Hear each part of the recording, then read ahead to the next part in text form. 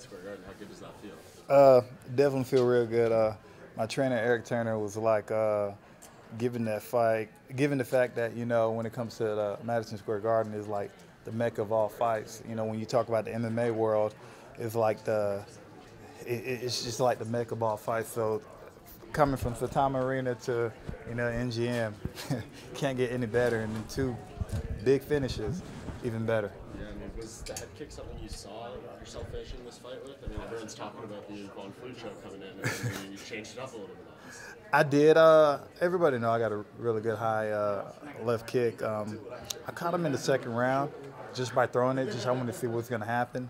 And it caught him. I was surprised he didn't go down. And the third round, I used a measuring technique that I use all the time.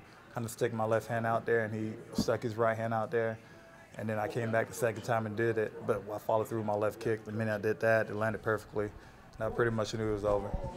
That's the best knockout you've had. I know you've had some good ones in your career, but does that, I think, rank number one? I mean, it's in the UFC, yeah. Well, yeah. Couldn't quite see afterwards. You jumped on the ring and looked like you were yelling or talking to somebody. Who were you talking to and what were you saying? No, because it was funny because DC turned his head. He was like, because when I knocked him out, I was walking. I seen him turn his head like, he was like, okay, I can't believe this just happened. And then I just pointed at him just to let him know I'm still here. Noticed that you were talking to Volkan just there, and you fought him not that long ago. What did you guys say to each other? We're just going to see each other again. To be honest, that loss against him, I needed that. That was one of the pinnacle points of my MMA career. A lot of people have up and downs. When I first started off, I had my ups, and then after that, I had my downs.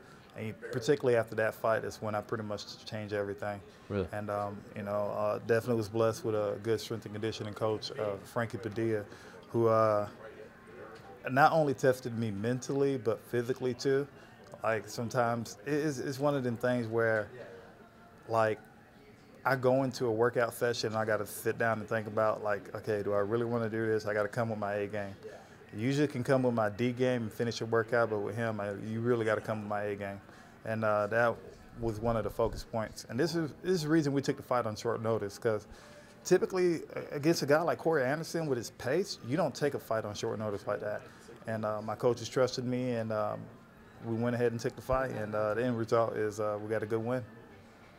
Are you surprised by what Volkan has done since you fought him? Like, no one really knew who he was a year ago, and now he's on the cusp of fighting for a belt. Definitely surprised, but at the end of the day, it makes me look good too. I mean, at the end of the day, we had a tough fight. You could say I won the fight, but it doesn't matter. It's past. So, and now I'm trying to play catch up, and I'm not trying to play catch up. I'm playing catch up, and he sees me right behind him. And you mentioned Ilir Latifi. Why'd you pick him? I didn't pick him. He picked me.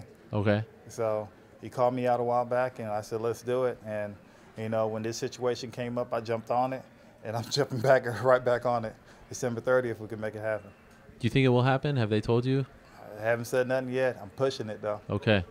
So you want another quick turnaround. Because you're not usually the call-out type, but I guess you're more responding to a call-out. Oh, yeah. I'm definitely the one who responded to it, because he called me out. I'm just letting him know I didn't forget about it. Okay.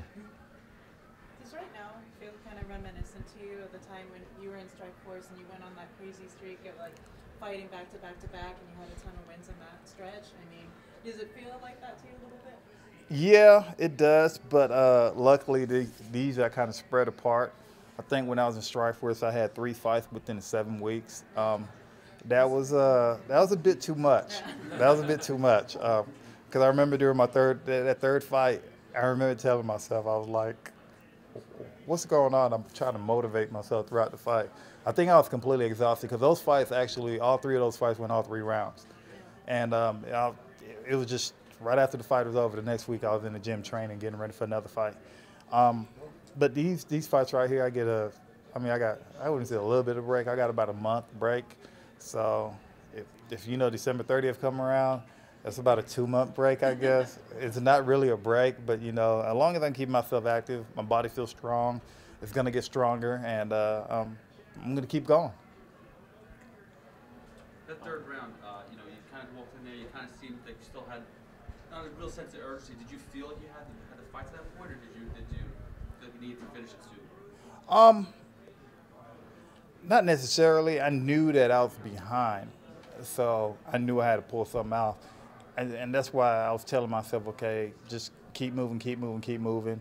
You know, I knew he was going to try to take me back down, and there was a couple of times it just like I was looking to land the uppercut, but, you know, I just wanted to keep him at bay, and I knew the minute, you know, I was like, I just needed to throw a good leg kick, and that high kick landed perfectly.